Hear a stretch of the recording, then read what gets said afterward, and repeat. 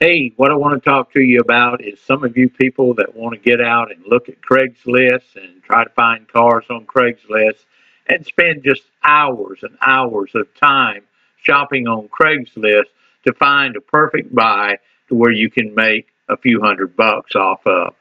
There's no point in you doing that. I've tried that on Craigslist, waiting for someone to post something. And I want to tell you, the best thing you can possibly do is work through us and get an auto dealer's license and go to dealers only auto sales. This is where the pros run, guys, and this is where you can make some serious money if you keep your overhead low.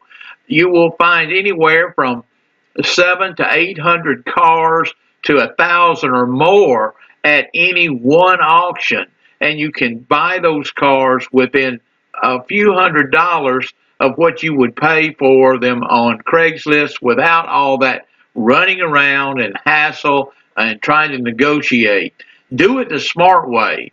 Join me now at easyautodealer.com.